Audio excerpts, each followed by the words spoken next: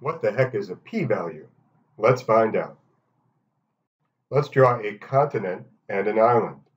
Let's give them some color, and let's call the continent population land, and let's call the island sample island.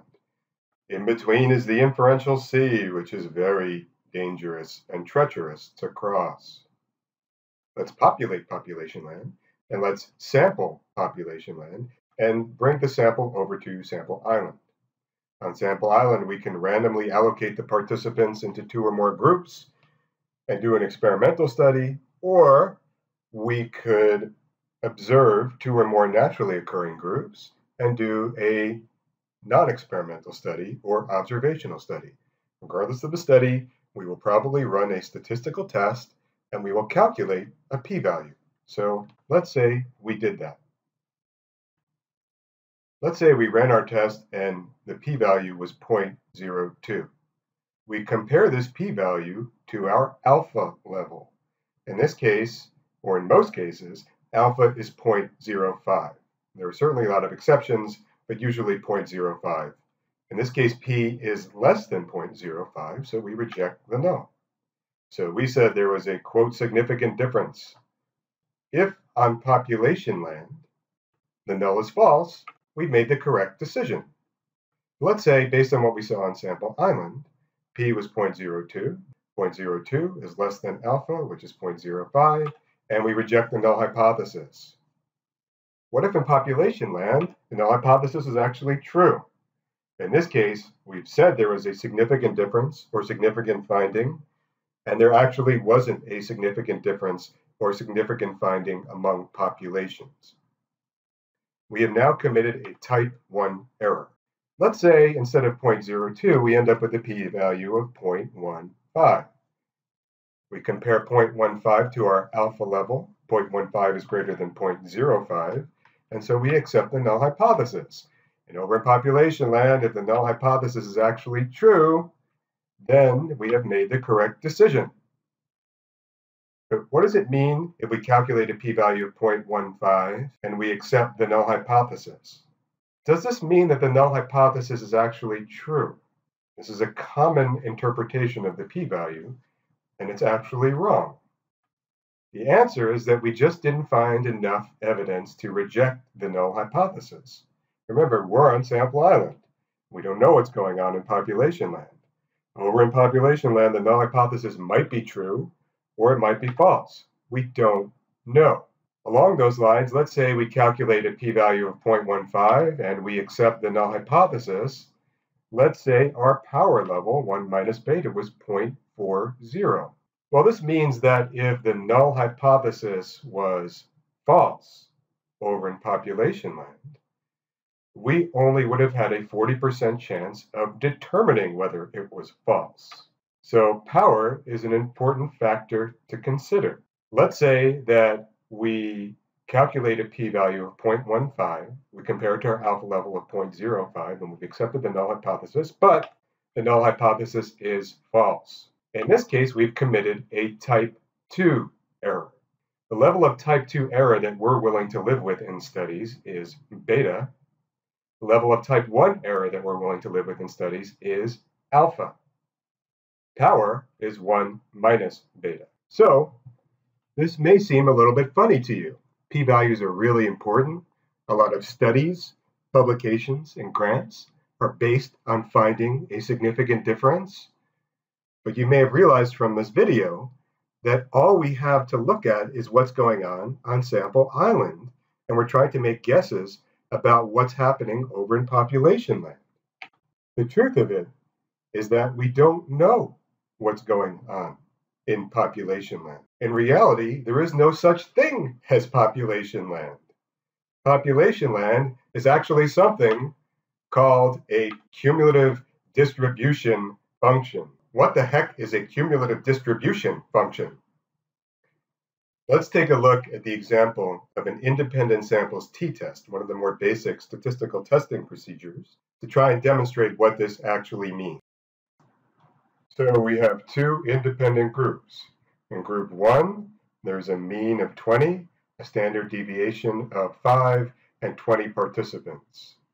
In group 2, we also have 20 participants with a mean of 24 and a standard deviation of 6.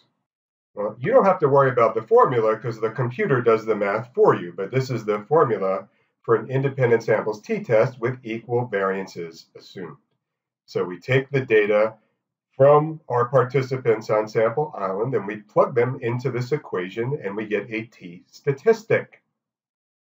In this case, our t-statistic is 2.29.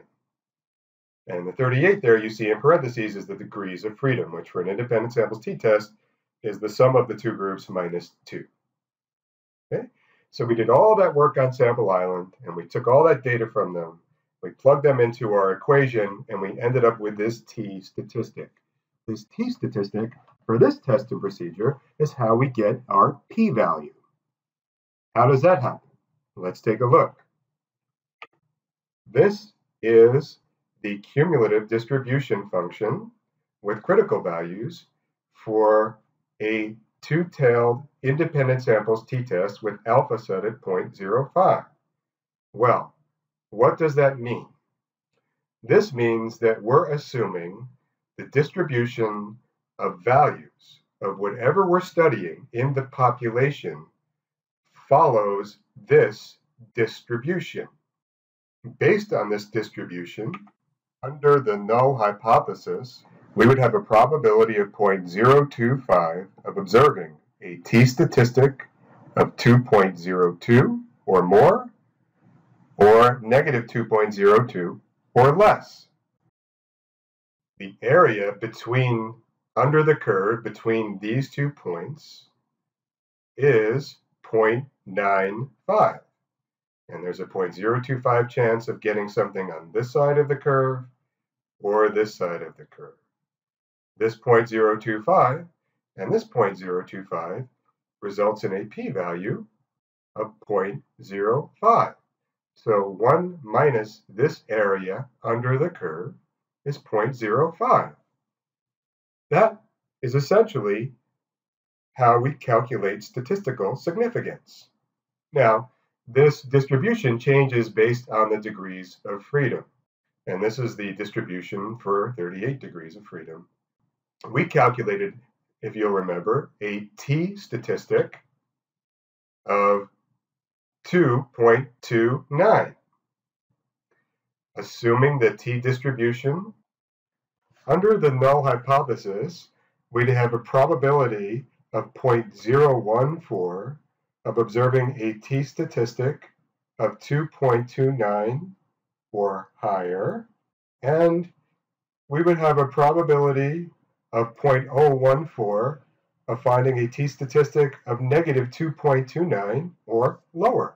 1 minus the area between these two regions is our p-value, in this case 0.028, or the sum of this number and this number. Now remember, we're using a two-tailed test because we're not assuming a difference going one way or the other before we start our study. And usually you should use two-tailed tests unless you have a very good reason for not doing that. Okay? So that's why we're looking at values both on the lower end and the higher end. So this process all seems very, very legitimate, right? We've calculated our t-test, we've chosen the correct distribution, and we've calculated the area under the curve, and 1 minus that area under the curve gives us our p-value. But let's take a look at this a little more closely. Remember, we found a t-statistic of 2.29. Our critical value, which is depicted in red, was 2.02 and negative 2.02. And so let's say by some quirk of the data, we ended up with a p-value of 2.01 or negative 2.01. Now our value is here on the other side of the line. So if it was here, we'd say there's a significant difference between these two groups, or this treatment was efficacious, or this risk factor resulted in disease. But on this side of the line, we say there's no difference. There's no evidence that this treatment was efficacious.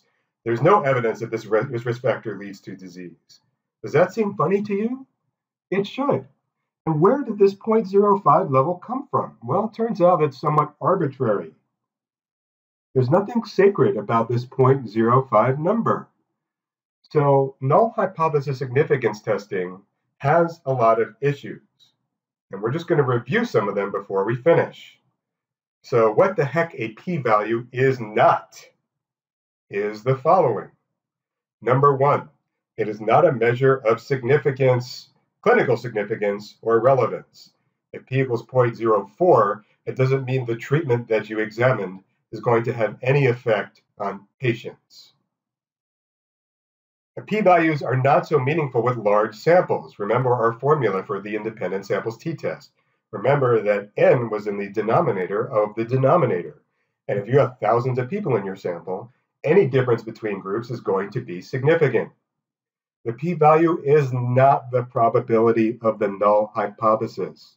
It's only the probability of finding the results that you observed, or something more extreme, under the null hypothesis. It assumes that you can know whether the null hypothesis is true, and in reality, we don't actually ever know whether the null hypothesis is true. We just assume it for our calculations. By the same token, the p-value is not the probability that the results were due to chance. This is an explanation that is intuitively appealing to students, but one that's not technically true. The p-value is not a measure of magnitude or treatment effect. It tells you nothing about whether a treatment is going to actually make a difference for patients. A medication that lowered blood pressure by 3 millimeters of mercury, even if it was a statistically significant reduction, is not going to help your patients. So what do? We throw up our hands? We went through all this trouble to calculate a p-value, and now I'm telling you that it doesn't mean as much as you think. Well, first, I wouldn't throw p-values out, because if you don't have them, then anyone could call any result significant. But what you need to do is interpret them with caution and consider some of these complementary statistics. If your outcome is measured in meaningful units, like millimeters of mercury for blood pressure, or distance ambulated, or anything else, or range of motion in degrees, or anything else clinically relevant, a confidence interval can tell you a lot. And confidence intervals can actually be used in place of an independent samples t-test when units don't make so much sense in terms of clinical relevance, like scale scores, or when you're pooling results from several studies, then effect sizes can be very helpful. You can also consider measures like the minimal clinically important difference, the smallest difference that would make a difference to patients in a meaningful way, or their clinicians in a meaningful way, or the minimum detectable change, which is the change above and beyond measurement error or random variation. Consider all of these complementary statistics in addition to a hypothesis tests, and then you'll get a much more complete picture. Remember that even these complementary statistics make a lot of assumptions and have their own issues. So by examining several of them, you reduce the chance that you are misinterpreting the p-value or giving it weight that it should not have. I hope you found this helpful.